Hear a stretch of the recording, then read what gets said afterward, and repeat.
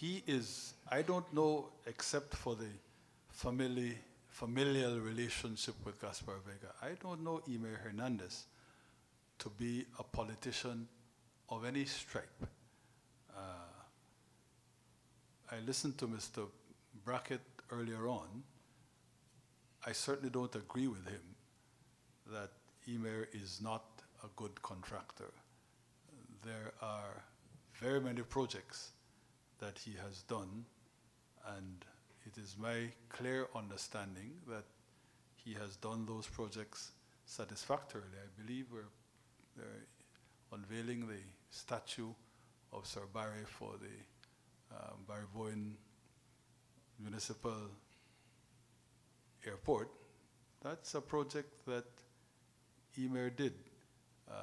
The Ministry of Works certainly had no difficulty with Imer Hernandez. There has been no blackballing of Imer Hernandez. So I understand the political angle you're trying to get at, but it really ought not to be allowed to work. This man is a contractor, has been a contractor for years and years and years. As far as we're concerned, a good one. He will be able, in my mind, to do this job properly. And if there's any doubt, the performance this afternoon of Mr. Moody ought to say to you all, let those doubts be stilled. Clearly this man knows exactly what he's about.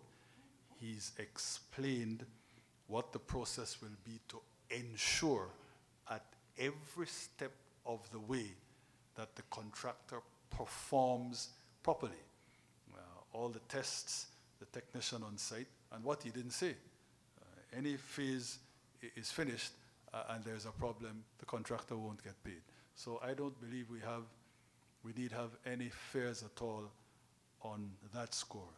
We are going to get value for money. We're going to get a first-class project.